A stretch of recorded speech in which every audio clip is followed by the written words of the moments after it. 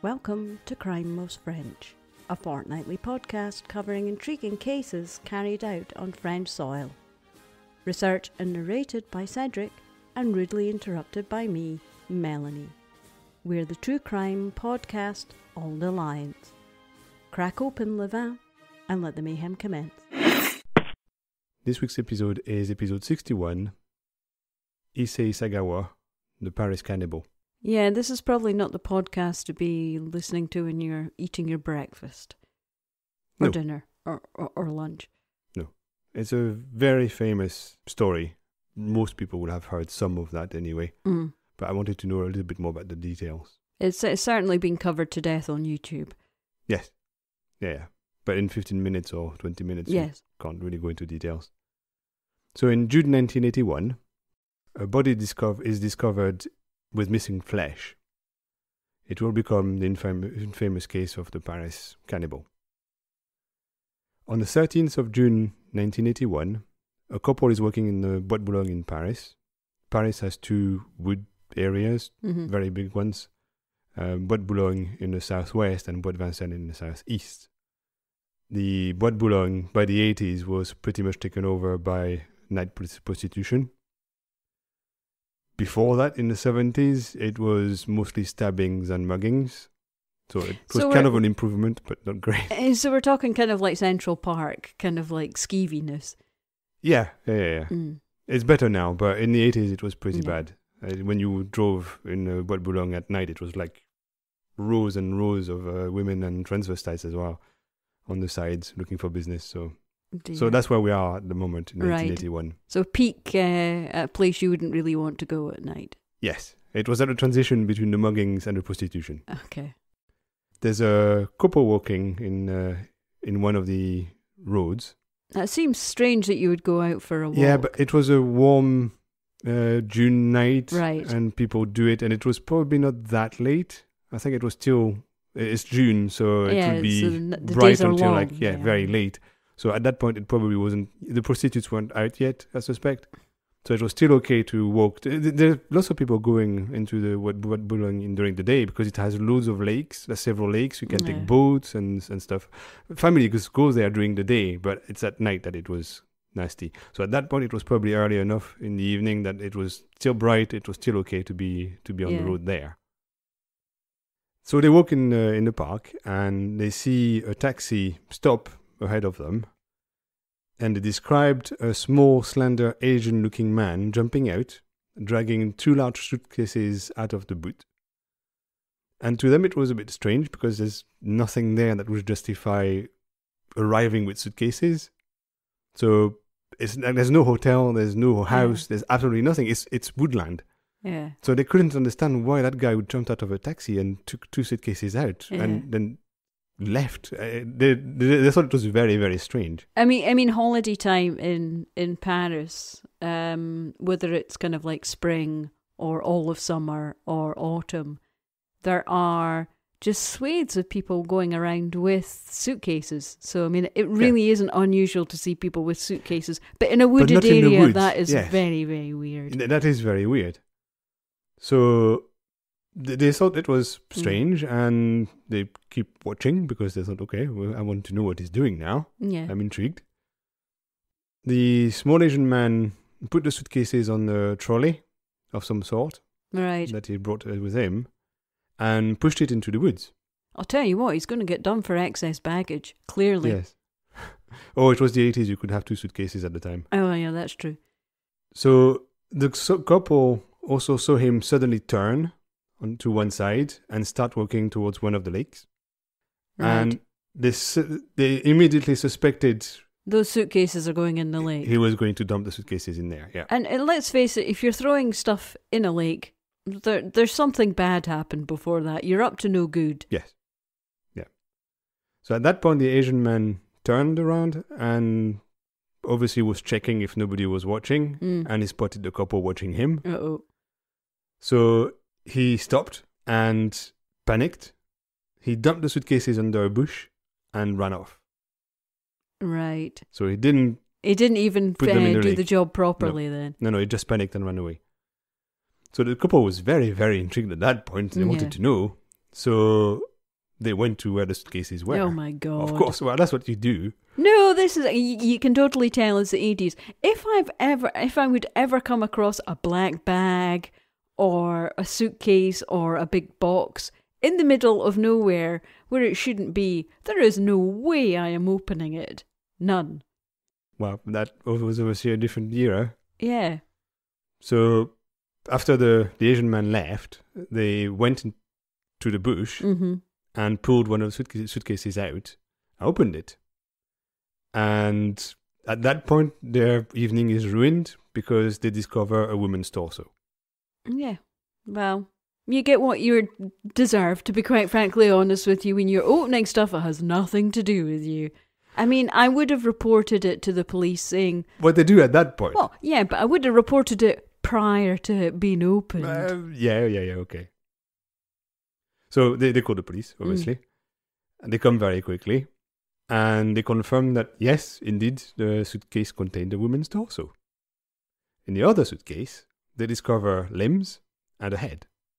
What? So, can we rewind? They opened both the suitcases? No, the cops did. Oh, the cops did. I got what you say. No, so they stopped the at the first torso one. wasn't enough for them to see. They wanted to confirm. After the first suitcase, they understood that was it. Yes. Really didn't need to know the cop. Well, fair enough. Yeah. Fair enough. So they have what they think is probably a whole woman. They assume that the limbs and the head belong to the same torso, but they're not sure at that point. They move the remains to the morgue immediately. You don't really want to alarm citizens, I guess. And there, after having reassembled the body again, the pathologist discovers a bullet hole at the base of the skull. Right. So... Not natural causes. Presumably that's how the woman died. At the same time, when you discover a dismembered body, you can assume that it wasn't natural causes. No, I guess not. But at least it kind of like points to the poor person, being dispatched quite quickly rather than being tortured or something if you found a bullet wound. Yeah. But also the pathologist noticed that there were missing portions of flesh on the body. Right. That had been sliced off. Okay. So there's parts of the ass missing, part of the thighs, as well as part of the nose missing. Really? Yes. And also, that I don't know if it was reported at the time, but also one of the breasts was removed. Oh no, that's nasty. That's pretty nasty, yes. So they start an inquiry immediately because they want to know what's going on. And they had a few solid leads from the start. They were kind of lucky because the couple who witnessed the scene gave good description of everything they saw. And so they were looking for a small Asian man that had arrived in a taxi. So obviously what you do is you start by calling all the taxi companies and say, okay, who picked up an Asian man and dropped him off in the middle of the woods? Who was working that day? I mean, that's a big job, isn't it? It is a fairly big job, yes. And there were probably thousands of Japanese or Asian tourists in Paris at the time because it's June. It's June, yes. So, yeah, it probably brought a number of possibilities, but not many were dropped off in the middle of the woods. No, as you say, going to the woods with suitcases is just very, very suspicious. So they call all the taxi companies and they at first don't find the right one, but a few days later, a taxi driver comes forward and say, I remember I dropped off a Japanese guy in the middle of the Bois de Boulogne and I picked him up Rue Erlanger, which is in posh 16th district. Oh, cha-ching. And it's very close to the park. In fact, it borders the park. So the ride was very short. And 16th district for Americans is Greenwich Village, and for Brits, it's Notting Hill, essentially. Okay. So or Shoreditch. Very, very posh. Yes. And very expensive. So he remembers that. So they think, okay, well, that has to be the guy. So they go to where he was picked up, and they start looking around. And they start asking, do you know an Asian man living around here? And there weren't many living in that area, because, of course, he wasn't a tourist. No. So they eventually found people that say, oh, yeah, there's a guy living up that building there, which is exactly where he was picked up. He was picked up in front of the door. So they go in, and they're very careful, because bullet hole in the head. Yeah. So they know he has a gun. So they're very careful. So you can imagine, if you know the police forces, it's essentially a SWAT team that turned up. They're not knocking on the door politely, are they? They did. They didn't break everything and like a SWAT team would do. They were very polite, but very, very careful.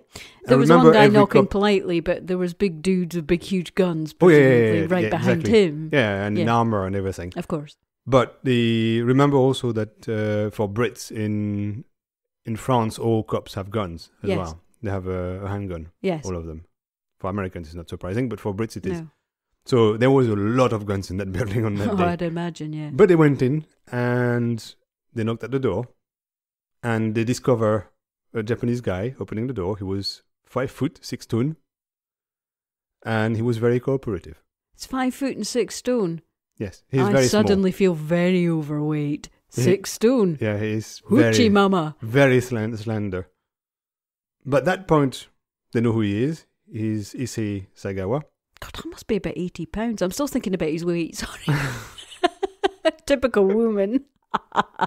At that point, Sagawa had been in a paranoid delirium for about 48 hours. Yeah. Because he knew he had done wrong. He knew he had been seen. And he was expecting the police to turn up at his door at any point, at any minute. Right, okay, so he's obviously in a high state of anxiety, but he's not, I wouldn't call it delirium if you're expecting consequences for something that you've done. He was totally panicked for 48 hours. Right. So in that heightened state, then yes, I guess some kind of psychosis would kick in. Yes. Yeah. So he was expecting the cops to he was turn up waiting at for any the minute. merd to hit the fan. Yeah. So when he heard the doorbell, he knew what that was. Knew. And that's why he was cooperating, because there was no point explaining why the cops were there. He knew. Yes. Sagawa arrived in Paris in 1977 to do a PhD in literature at La Sorbonne. All right, okay. He is clearly from money. Yeah. And that's where he met René Hartevelt, who's a Dutch student who also came to Paris to study literature. That's the victim. Right. Poor lady. He was instantly attracted to her, obviously. She matched perfectly her ideal woman. Unfortunately, the 25-year-old woman didn't pay attention to the 32-year-old Japanese man. What, the 32-year-old Japanese man that if you sneezed too hard near would actually probably blow away? Yes. She was 5'10" as well. He had a good amount taller than him. He must have thought she was Godzilla, for goodness sake. Yeah. But they shared lectures at the university. Right. And became obsessed with her. One afternoon, Sagawa found himself face to face with her in the subway. That was total chance. And they started talking. And he sat next to her and they had discussions about literature and all that. And she recognized him from the lectures. Well, it must be quite distinctive. Yeah, I would say so. Let's face it, probably most of the people who she was kind of surrounded with would have been French. Yeah, totally. Yeah. So they started talking about courseworks. They started talking about various literature and whatever. Mm-hmm. So she was interested in discussion because Sagawa is very intelligent and very erudite. So he knows a lot. He can talk about anything literature-wise for hours and hours and hours. I mean, if you're coming to the Sorbonne, so you're doing... I mean, I suspect they don't let anyone in. You have to prove that you're the right person for the course. Yes. That's exactly right. I mean, you went to Scotland and did all of your PhD in a second language, but, Napier wasn't quite as choosy as the Sorbonne, I guess. So he's obviously a really, clever guy. Yes, he is. So they talk a lot. He's very shy and reserved. Mm-hmm. And that's essentially how they really met, even though they had kind of met during lectures at university. They hadn't really talked before. Aren't most Japanese people really kind of quiet and respectful and quite shy? I don't know. Can't really tell. I would question that assessment. They're very, But they're very distant, but that's not really the same as shy. So I don't know. I don't know many, so I can't really say. Also doing a bit of racial profiling on him. Yes, but at that point, Sagawa knew what he wanted. So after a later lecture, a group of students decided to go to a Greek restaurant and discuss whatever they learned. They want to do the real cliched French thing exactly. of going to a certain type of restaurant, sitting around and being incredibly pretentious. So when that was discussed, Renee said that she was interested and she would go. So Sagawa was over the moon, obviously. So he decided to go as well. Okay, safety in numbers, I guess. Yeah. To him, it was a way to further their relationship. Yeah. So during discussions, classmates expressed interest in Japanese cuisine. It's kind of obvious that they will be interested because some of them were studying Oriental literature, so in particular Japanese. All right. So they were interested, and he invited everybody to his flat at a later date, so he could prepare sukiyaki, it's meat with noodles, right, for them. Okay. On the day, all except one student turned up. Sagawa wasn't entirely surprised because he knew that other students were finding him a bit weird and standoffish, so he wasn't expecting everybody to turn up, but only one turned up. Unluckily, it was Renee. Oh no. He was happy about that because that's what he wanted. So they chatted happily that evening. There was nothing weird. Sagawa was playing to his education, of course, and his taste, and they discussed like cuisine and classical music and literature, and Renee loved it. It's all suddenly turned into an episode of Frasier. All that's missing is a dog in a bad barker lounge. Yeah. Sagawa, at that point, considered attacking her right away in his flat, but he wasn't prepared because he didn't expect just her to turn up. Oh, yes, that's true. Yes. So he wasn't prepared to do something about that. So he devised a new plan.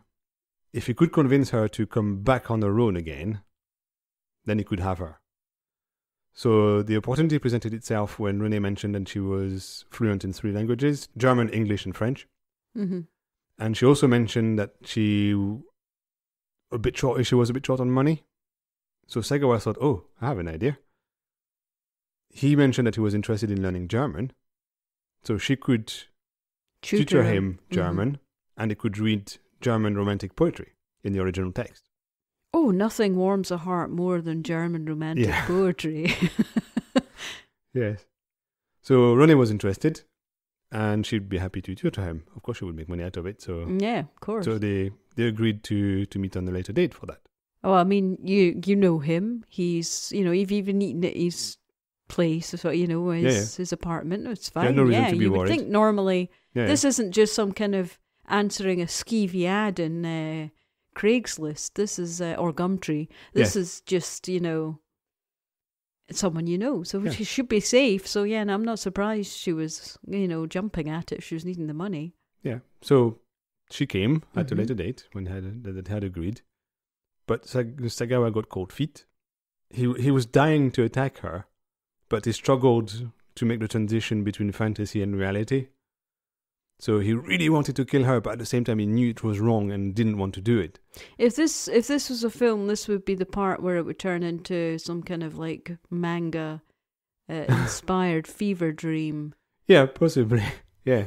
And I have been watching way too much true crime lately, because she said when he had cold feet, I almost interrupted you and said, well, not as cold as her feet are going to be. Yeah. But that would have been too dark, and I'm quite clearly soulless.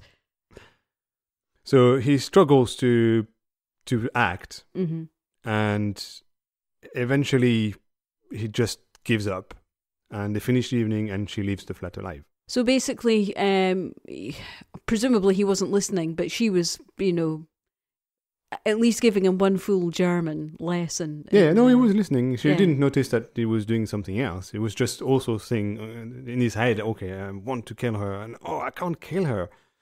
So, I'm telling you, there'll be the thought bubble, and it would all be a manga fever dream of him carving her up. So Sagawa was very unhappy with himself. Yeah. But they had agreed for another date, so he could have another lesson. So he decided, this time I'm going to kill her. So that day came, and as Renee was sitting on the floor on a cushion in his flat, reading German to him, he decided to act. So he went to the kitchen, he got the .22 long rifle that he had. Remember, in the 80s, everybody had one in France. He was keeping it in a cupboard. He struggled again with himself, trying to convince himself that he had to do it and actually do it. But eventually he found the resolve and he decided to kill her. So he pointed the gun at her head. Right. And pulled the trigger. I'm very surprised he chose to use a big shotgun because, I mean... It's not a shotgun, it's a long rifle. It's it is a rifle, so it's not a shotgun. It's much smaller, slender, longer. It's like the thing we have in the house. It looks like that, essentially. Right. So it wouldn't be like something that weighed almost the same as him then. It was something that he could wield quite easily. Oh, yeah. It was light and very easily available. But when he pulled the trigger, nothing happened. The gun jammed. Right. So he panicked, but he was at the same time relieved to see that Renee hadn't heard the click coming from behind her. That's weird. It's probably not that loud. I think he was still in the kitchen at that point, so he was in the different room. So it wasn't like point blank. It wasn't right behind her head. No. At that point, no. He was trying to kill her from a distance. So he returned the gun to the cupboard because there's nothing else he could do. And he went back and sat next to her and pretended to listen to the German lesson. She had failed again. This, I could see Tarantino making quite a horribly decent film kind of based on something similar. Yeah. Or the Coens. Or the Coens, definitely, yes. Renee and Sagawa agreed for another date for a third German lesson. Renee comes again. And once again, Sagawa tries to put this plan in action. I hope he's had a look at the gun in the meantime if he's really wanting to go through. But he would, yes. So he went to the kitchen again when Renee wasn't paying attention, got the .22 again out of the cupboard and aimed at her head. This time the gun worked. Oh, poor Renee. It made a hole at the base of her skull. Right. She fell to the floor and blood starting to pool around her head. Sagawa would later say that he was so shocked by what he had done that he fainted at that point. Nobody knows if it's true, but that's what he said. Is he trying to drum up sympathy because you've just I don't think so. Snuffed out a very young, very... He never tried to get sympathy for what he had done. No. He knew it was wrong. He never tried to say, oh, it's not my fault or anything like that. It's just, when he was interrogated, we'll talk about it later, by the police, he was just answering all the questions. No, obviously not lying. He was just honest with what he was saying. Yeah. So, I mean, you should never quantify somebody's worth in life, but I mean, this was, a bright woman. I mean, she's spoke 3 languages. It's not relevant anyway. It doesn't make him more human. He's still a monster, but he says that he fainted because he wasn't expecting that to happen. So he also apparently made an audio recording of her reading German poetry, then boom, shotgun, and then the noise of her body falling down. Apparently that recording exists. Why would anybody want to listen to that? What kind of a fucking monster? Sagawa said that he regained control of himself. He struggled to deal with what he had done because so far it had been fantasies, and now she was dead on his floor.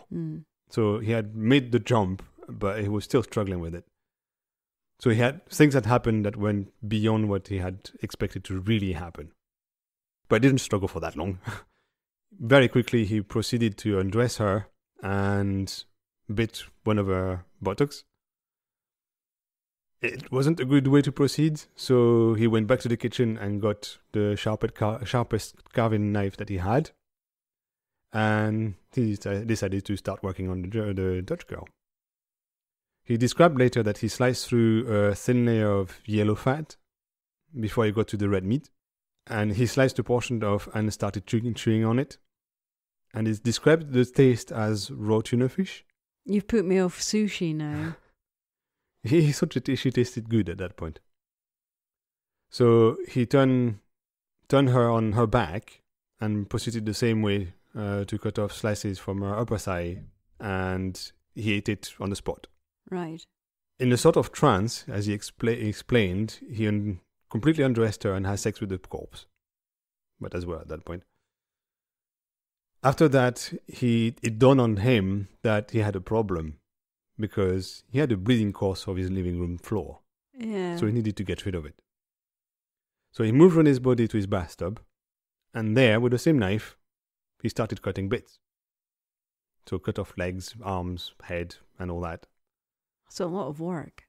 For the neck he struggled, apparently. He Well, had trouble cutting the head off. Well, yeah, I mean, what you say he's 5 foot? Yeah, he's 5 foot. So he's the same size as me, and She's taller than me. Eh? She's taller than me. Yes, and, the differential between their weights must have been big. Yeah. So during the whole process, he kept the tap running to get rid of the large amounts of blood coming out of the corpse. On the way, Sagawa cut slices of buttocks thighs and wrapped them in plastic and put them in his freezer for later. And he also took photos at every stage of the process, which they also exist. Over the next couple of days, he would leave his flat with one eyes closed to dispose of them. Mm-hmm. And he only kept her trousers as a trophy. No idea why, but... Why would you keep the trousers? I don't know. It's normally kind of like a piece of jewellery or something. But that's what he decided to keep. He also purchased a couple of suitcases where he would put the body parts. I mean, really, if he was thinking, he should have done it over more suitcases and just did it when it was a more convenient time. Yeah. And not by taxi. Never involved taxi. Oh, anyway. He's not a professional, remember? It's not something he does on a regular basis. Yeah, it's very true. At that point. He's not obsessed with true crime like I am. No. So to avoid raising suspicions, he went to the cinema with all their classmates. Right. During the 2-day period. Mm-hmm. None of them suspected anything, obviously, because they had no idea that she was teaching him German. So they had no idea that she had been to his flat. Right. And they found him relaxed and in good humor, according to what they said. Even though he was in a heightened state of panic, Yes. that he knew that the police... Yeah. So he's like a swan sailing across his life from the outside, but inside he's a roiling mass of Yes. And because he was distant from the others, they probably didn't notice that he was probably not behaving slightly differently. The same night, he went back to the flat and ate some of René. This time, he fried the meat. This time, he found the meat tough and chewy, but he ate it anyway. But he didn't like it.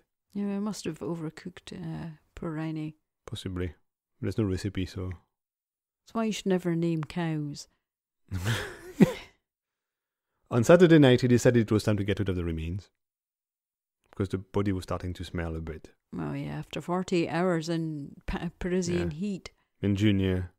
As I often point out, Paris is on a bowl, so it really retains heat in the summer, and all cities are normally warm in the summer, but Paris is particularly bad for holding on to the daytime heat. Yes. So he put the body parts in his suitcase and went to the Bois de Boulogne in a taxi. Mm-hmm. That's where we started. Yes. The reason why he dumped the suitcases when he was watched by the couple, he explained at some point, was that he had committed to his plan and he decided to stick to it. So it didn't matter. Which is, they were... It was totally stupid. Yes. He should have just taken the suitcases back. Yes. But no, he decided he would get rid of the suitcases there and then, so he did. But that was utterly stupid. But anyway, that's how he got caught. Mm-hmm. What the police eventually learned is that it wasn't the first time that he had tried to eat someone. Oh my God. When he was 24, while at the university in Tokyo, Sagawa followed a German woman home. Then he broke into her flat as she was sleeping, and his intention at that point was to eat her by slicing bits of her buttocks and sneak away with some flesh.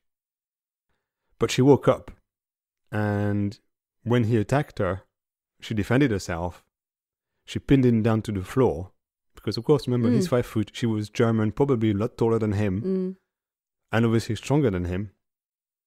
So at that point he gave up and ran away. To me, psychologically, if I'm looking at it from a kind of like a clinical point of view, that it's very telling that he's very small and he's short and very slight, and he's going for these tall Northern European women who probably, were a lot more. I wouldn't say they would be fat, but they would be robust. Yes, and it's almost like he's trying to consume their kind of like their vitality and the fact that they're kind of like a lot more healthy and vital than he is. Yeah, we'll touch a little bit on that later. Okay. So he was captured by the police because she could give a good description, and he was charged with attempted rape. He never confessed. He was charged with, he was trying to eat her and he was... Yeah, but he never confessed to that. Oh, right, okay. He didn't have the knife and fork in his hand at the time, right. So at that point, nobody knew his plan was cannibalism. Right. So he was charged, but the charges were dropped when Sagawa's father paid an unknown amount to the woman's family.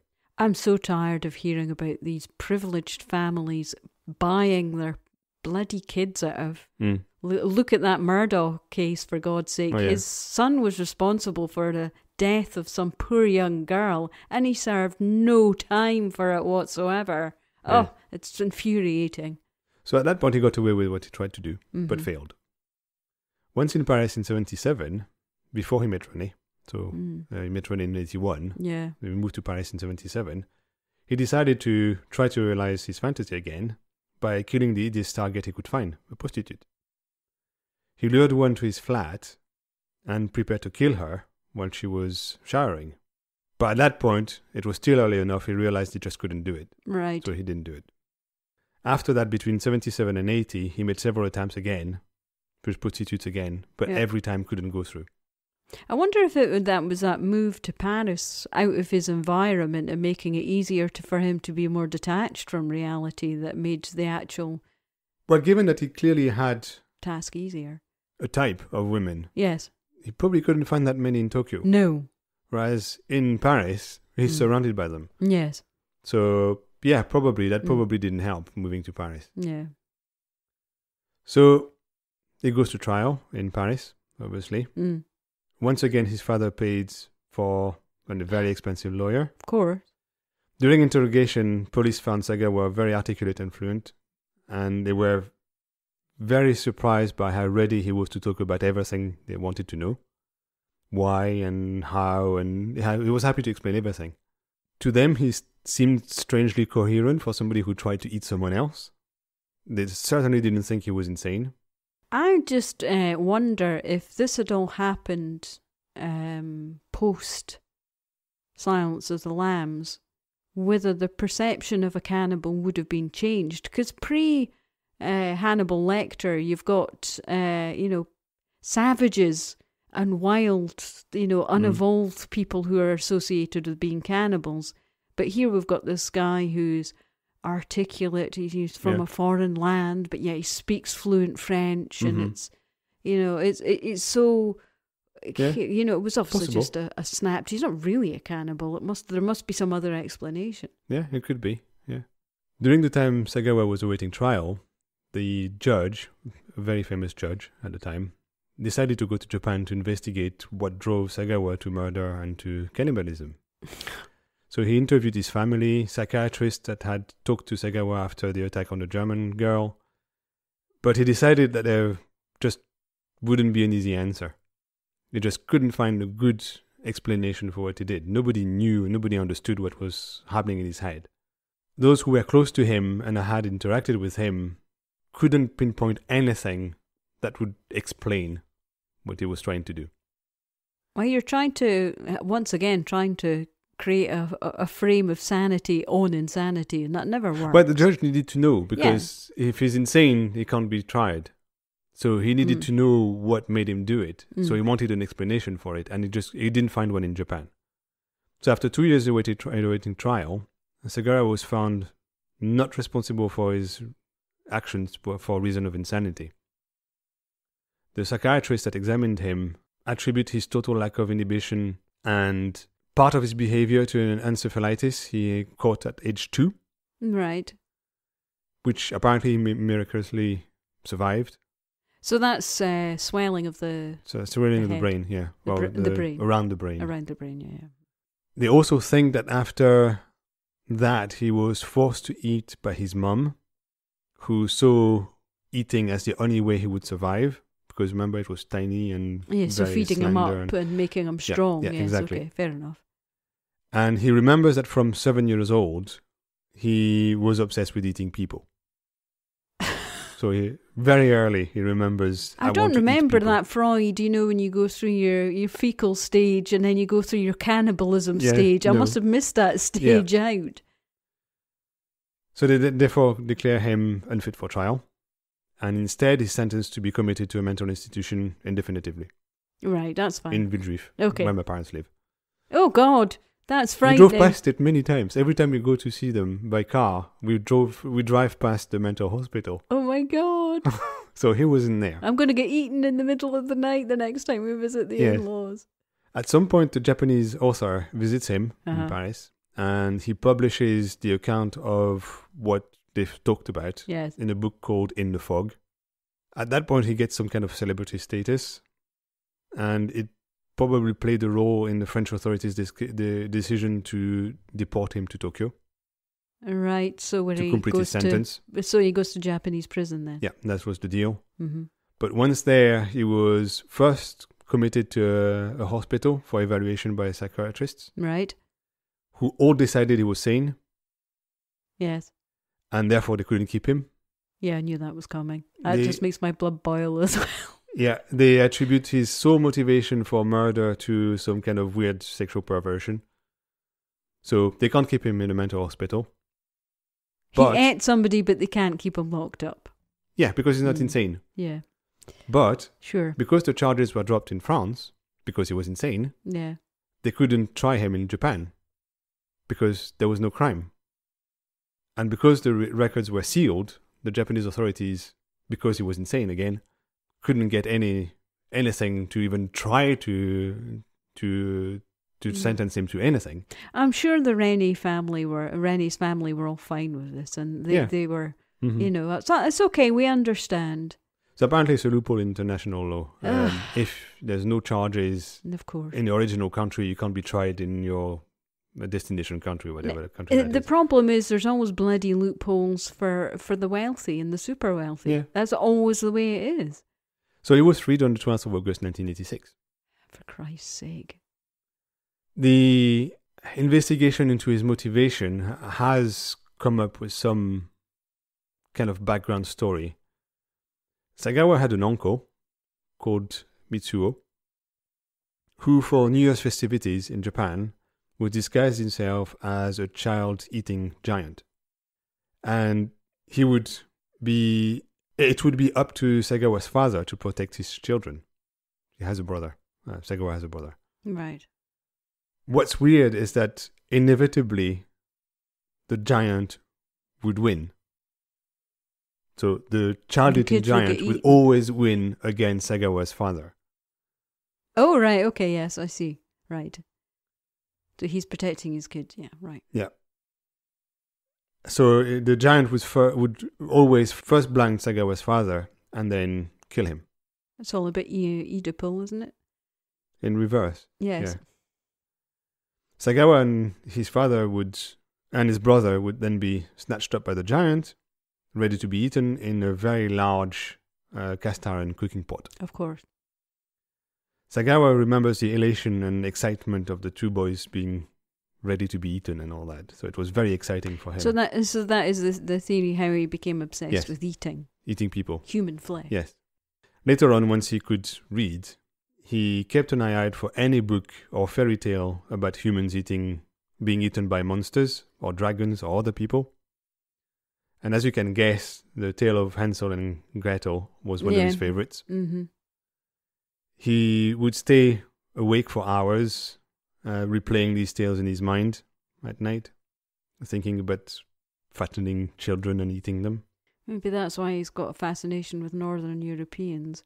Yeah, possibly. Because that's where the story comes from. Yeah, eventually it became linked to his sexual awakening, and he turned into BDSM practices and all that. And he liked to be manhandled, and you can imagine.